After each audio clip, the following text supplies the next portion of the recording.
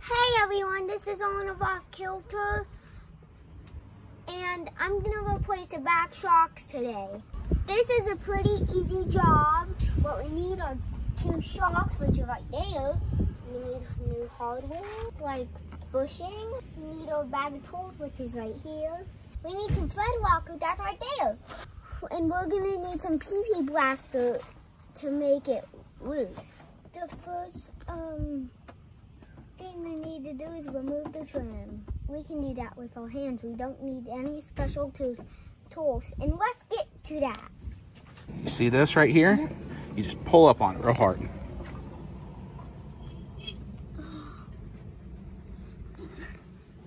Do you need help? Oh, you got it.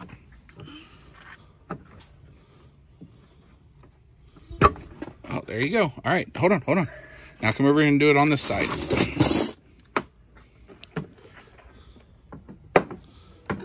Oh, it's hard on this side. Now keep going. Ugh.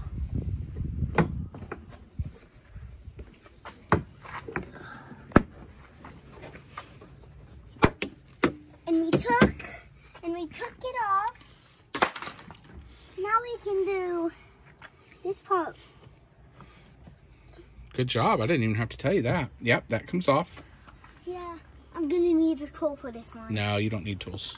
We're gonna need to replace this too, cause the nut is under here, which is where we're gonna have to put the shock, and the bolt's right there.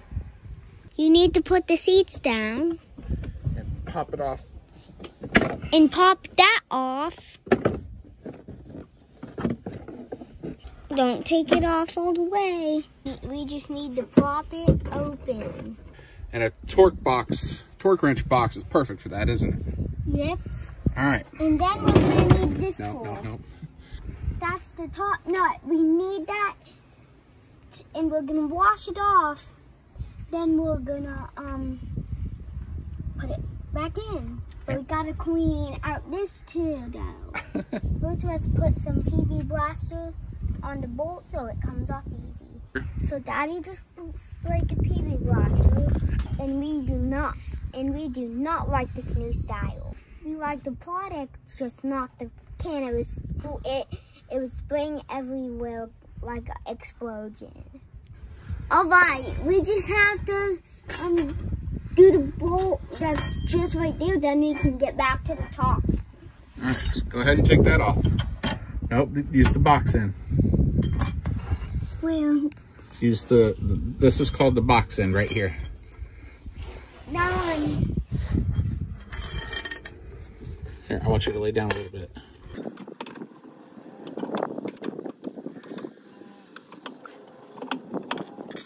You know, this part would work better. If you think you can do it better that way, that's fine. See how it gets in its shape? Yeah. There you go. Keep going. See? You gotta take that off.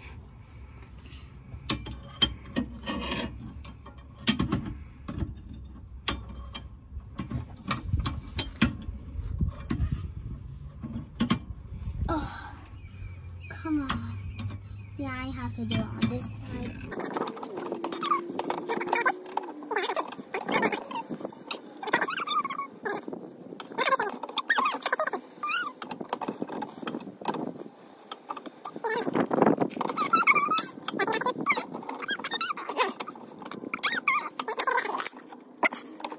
So we got this switch, and we're gonna take that off along with the flat washer.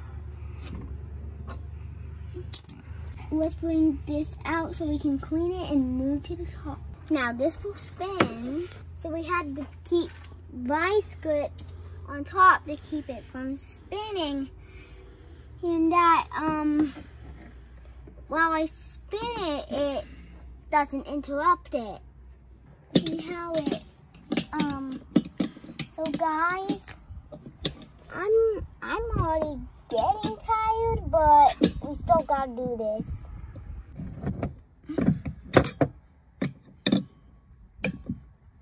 What do you think? You like working on cars? No. Why not? It's it gets me tired.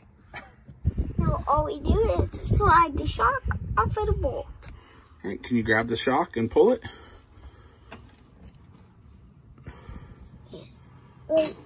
Right here? Yep. Can you pull it off that bolt? Here, do we need to tap the bolt? Yeah. All right, watch yourself.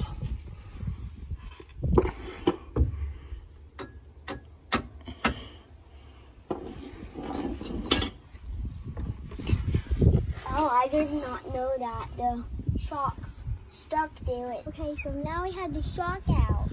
Now we just have to clean out the parts and just take it and put it back just the way it was, but clean. Hey everyone, so I hope you enjoyed seeing Eoin work on the car. He's never like really worked on it. It's been more of a gopher situation, which all kids start out doing. He wasn't able to finish. He was, I had him get something for me out of the car. I don't even remember what it was at this point. The keys. And let's see, he was balancing on this and he fell and scraped his knee up really bad.